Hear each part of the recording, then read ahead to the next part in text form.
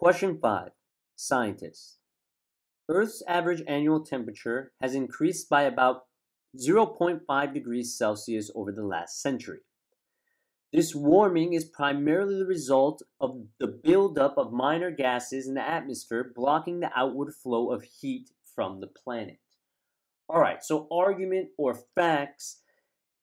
We have an argument. This scientist is trying to explain something to us, and his conclusion is that this warming is primarily the result of the buildup of minor gases in the atmosphere blocking the outward flow of heat from the planet. So that's the scientist's conclusion or hypothesis. And you notice this is a cause and effect argument. There's something that this scientist is trying to explain to us. There is an observed effect. And what is that observed effect? It is that the Earth's average annual temperature has increased by about 0.5 degrees Celsius over the last century. And what is the scientist's proposed explanation for this observed effect of the Earth's warming? It is the buildup of minor gases. So his proposed cause is this buildup of minor gases that are blocking the outward flow of heat from the planet. So now that we have a clear understanding of this passage, let's proceed to the question stem. Which of the following, if true, would count as evidence against the scientist's explanation of the Earth's warming? You notice evidence against. This is a weakening question, asking us to weaken this scientist's explanation of the Earth's warming. So let's take a look at A. Only some of the minor gases whose presence in the atmosphere allegedly resulted in the phenomenon described by the scientists were produced by industrial pollution. Okay, that is completely irrelevant. This argument is not about where these minor gases are coming from. So A would be eliminated. Moving to B. Most of the warming occurred before 1940, while most of the buildup of minor gases in the atmosphere occurred after 1940.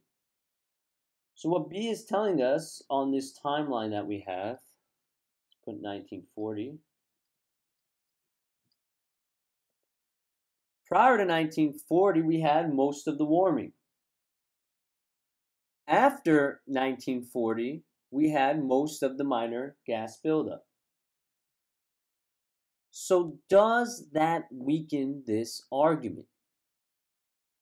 And it does, because it shows that our observed effect, the warming, was present without this proposed cause of the buildup of minor gases. Because again, most of the warming occurred before the 1940s, while most of the buildup of minor gases occurred after the 1940s. So B does weaken by showing effect without cause.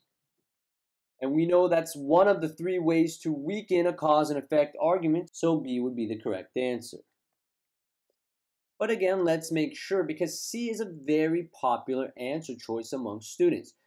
C tells us over the last century, Earth received slightly more solar radiation in certain years than it did in others. And a lot of students pick C because the test makers are trying to trick you into thinking that C is an alternate cause. But is it really an alternate cause? We know alternate cause is another way to weaken a cause and effect argument. But if you notice, C doesn't tell us that over the last century, Earth received slightly more solar radiation than the previous century. It says in certain years than it did in other years. So you notice it is not an alternate cause, because C is not comparing this past century to the century before it. It's comparing certain years within this last century with other years within this last century. So it's not an alternate cause, because our observed effect was that the Earth's average annual temperature, the average, increased. So even though we had slightly more radiation in certain years than in others, still on average, there was a temperature increase of 0.5 degrees Celsius, so C would be eliminated.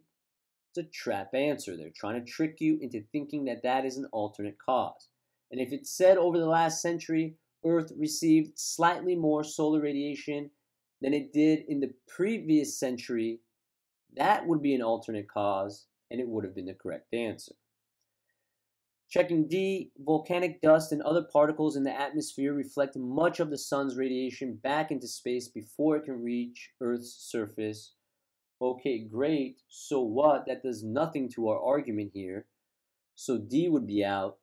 E, the accumulation of minor gases in the atmosphere has been greater over the last century than at any other time in Earth's history. And you notice E actually strengthens this argument by showing that this cause has been most pronounced in this past century than at any other time in Earth's history, so clearly strengthens the argument.